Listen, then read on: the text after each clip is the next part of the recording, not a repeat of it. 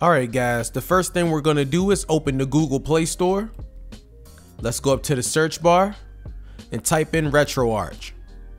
You're gonna see Plus and you're gonna see the standard Retroarch. We're gonna download the standard Retroarch. Go ahead and click Install. Once the download is finished, go ahead and click on Play. You need to grant access to read external storage. Click OK. Allow Retroarch to access photos, media, and files on your device. Allow. And you want to hit allow, that way Retroarch can locate your ROMs when you're ready to load in your games. Now what you want to do is hit load core and then download a core. Now cores are basically individual console emulators, all located on Retroarch that you have to download separately. There are a lot of cores in Retroarch, and some consoles have multiple cores you can download.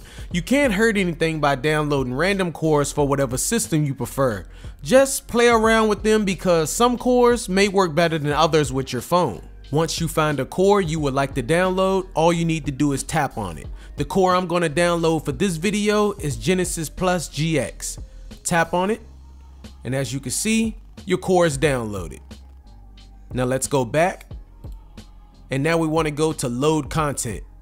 Now you can load up a game you would like to play, but first you have to know where your games are located at on your phone. Now you may have to search these files before you find your games, but once you do, all you have to do is click on the game you would like to load up, and the game should start.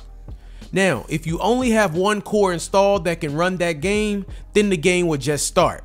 Now I went back and downloaded a second Sega Genesis core just to show you guys what it would look like when you try to load a Genesis game up with two cores available. So let's go back to load content, locate my games again, and I'm gonna load up Sonic the Hedgehog 3 again.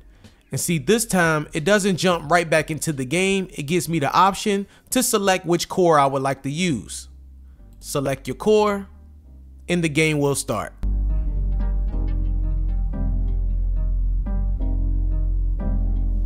Now if you would like to add all of your games into Retroarch at one time, I'm going to show you how to do that. Let's come down to the bottom and click on the three little dots and then click on import content. Scan directory, locate where your games are, and then you want to select scan this directory. Now let's go back. Once you're back on the playlist page, scroll to the bottom and you're gonna see the consoles that you just uploaded ROMs for. So I have some Super Nintendo games and some Sega Genesis games. If I click on Super Nintendo, it's gonna show the games that I just uploaded with box art. Same thing for Sega Genesis, the games I uploaded with box art. Now let's open Sonic the Hedgehog 3 again. Run. Now when you're in a game, if you would like to go landscape mode, all you need to do is just flip your phone to the side and you will go into landscape. If you are using the touchscreen buttons and you want to change your D-pad to a joystick, click on this little circle right here and that changes it to a joystick. If you would like to fast forward, you can find your fast forward button over here. And if you would like to get to the quick menu, click on the little Retroarch logo. And here we have a bunch of options. You have the option to restart to the beginning of the game. You can take a screenshot, you can save state, you can load state. You have your options where you can change your button layout, you can change the touchscreen buttons around, you can enter cheat codes, shaders where you can make your image of the game look different. Just a ton of options. We're gonna go ahead and select on-screen overlay. Now for those of you that will be using the on-screen touch controls, if you would like to change the default look, then you want to scroll down and select overlay preset.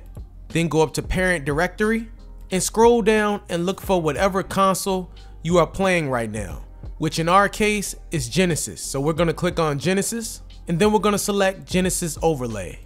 Now if we go back to the game, as you can see, we have a new button layout. It's the classic Genesis controller.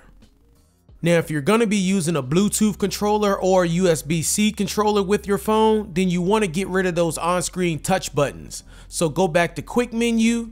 You want to scroll back down to on-screen overlay.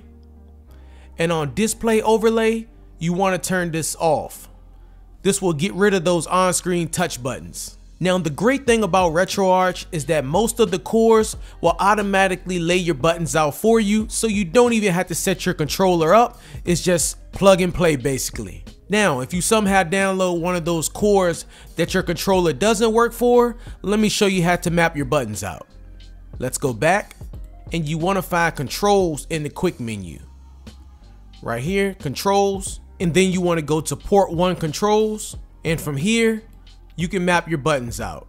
But as you see, my buttons are already mapped out for this core because this core actually maps the buttons out for me. But if it didn't, this is where you guys can come and map your own buttons out.